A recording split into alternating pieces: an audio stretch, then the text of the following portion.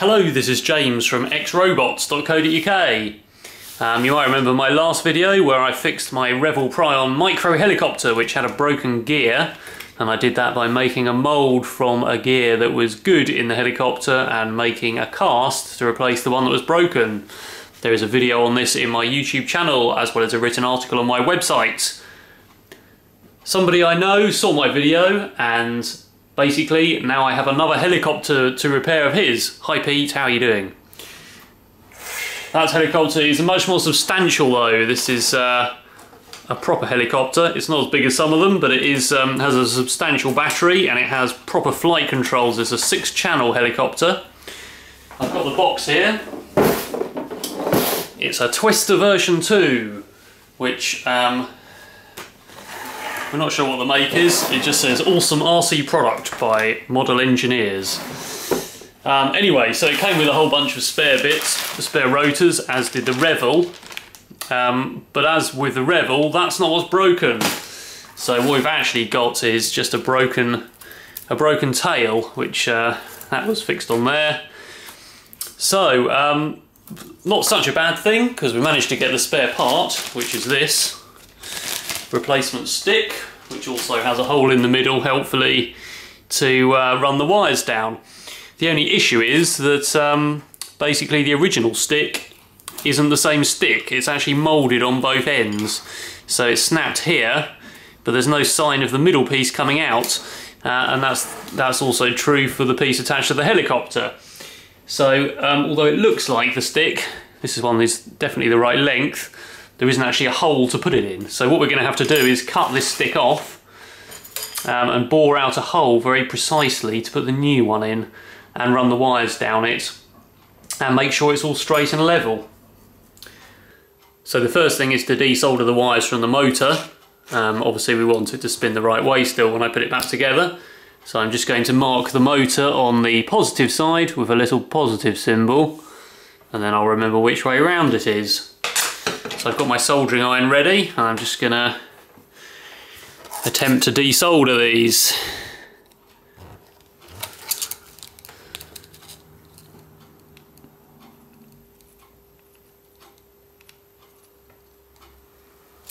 There we go, and we can pull those wires out through the tube. The other thing I've managed to get hold of is actually a diagram of the whole helicopter. So it appears that the tail boom is in fact a separate piece. It says it's carbon fibre and the replacement does feel very much like carbon fibre. Also you'll notice that it's broken catastrophically. If it were a piece of plastic it might crack or something, but this is shattered all the way down, which is what carbon fibre does when it breaks. So it makes sense that actually they are separate pieces because the end of the tail is plastic, so it must be bonded somewhere there.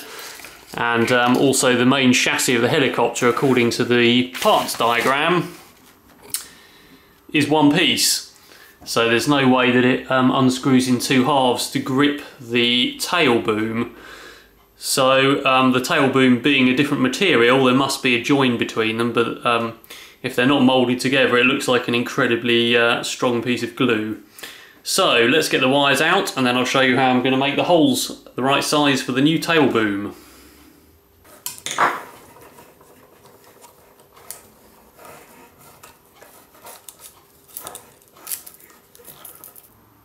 Right, so I've managed to get the wires out of the old tube. As we can see, this is definitely carbon fibre. It's completely broken to pieces now. I've pulled it off and it just snapped off there. The body, I'm fairly convinced, is plastic. So basically we just need to ream the holes out. And for that I have this reamer, which is a tool which sole purpose is to make holes bigger. So the basic plan is to start with the tail rotor because it's easy to get hold of, and we should be able to bore this out to make the new piece fit, and hopefully lots of carbon fibre will fall out and eventually just leave me the piece of plastic. And if I'm lucky, the hole should be the right size to put the new one in and we can just glue it back in and then that'll be it.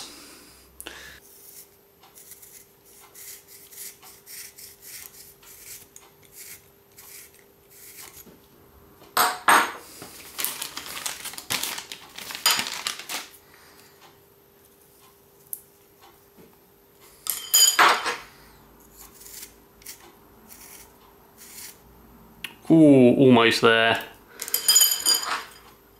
Of course this will make the hole slightly tapered, so if I make it too big it doesn't matter, because at some point in there it'll be the right size, and then we can set it in there with some hot glue or similar.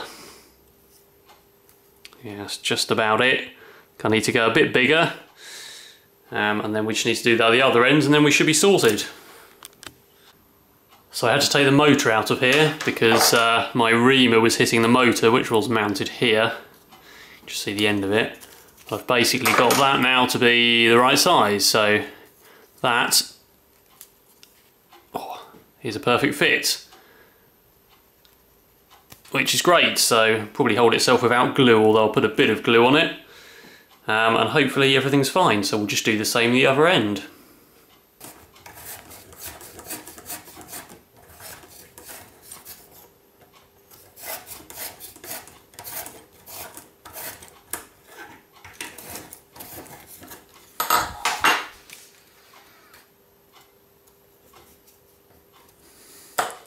Almost there. So I've run into a few problems with the reamer because my hole is too tapered, because it's much deeper than the other one, and it doesn't go through into anything, so this one actually goes through and then there's a gap. So that's seated quite well, but when I put it in here it's quite hard, it's still a bit wobbly and I can't push it in far enough, and I don't want to make the outside of the hole much bigger than the inside. So basically I'm going to use this tool to try and cut the hole parallel, which is my Dremel with the rotary kind of tool in it.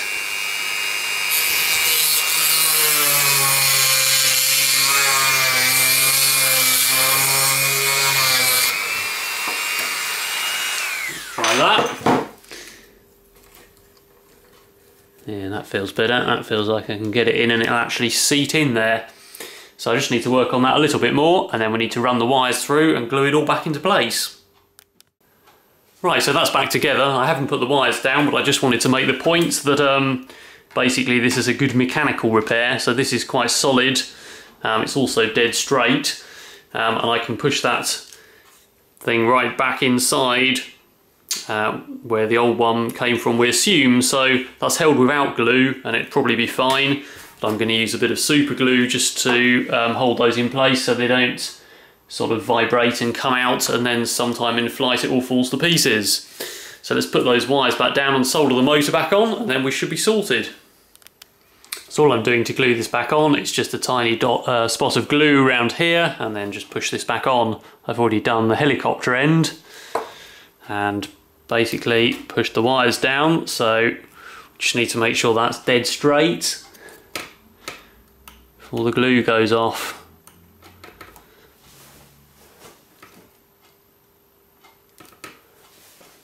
Yep, looks pretty good. Let's solder the wires back on and then we'll give it a test. Right, so here it is. Things seem to work. This one's actually got a gyro in, which is quite good. So if I give it a little bit of throttle and I try and move it in this direction, the rotor moves by itself. Seems to have a bit of a wobble for some reason, so something's unbalanced, which we need to have a look at. Obviously it has been crashed, but if I'm careful with the trim and I can start to balance this up, it will actually take off. Have to find out where that wobble's coming from, but basically, as we can see, if we don't get the antenna stuck in the rotor, make sure that's well away. You can see the rotor is obviously working fine, and the rotor control will make it turn. So I'm not sure if that's a trim issue. Maybe it is.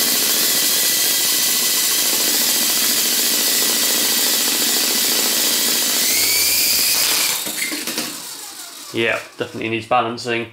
Sometimes you have an issue flying too near the ground, and that's because obviously there's a bit bit of a downdraft that causes turbulence. So the best thing to do is just to go for it.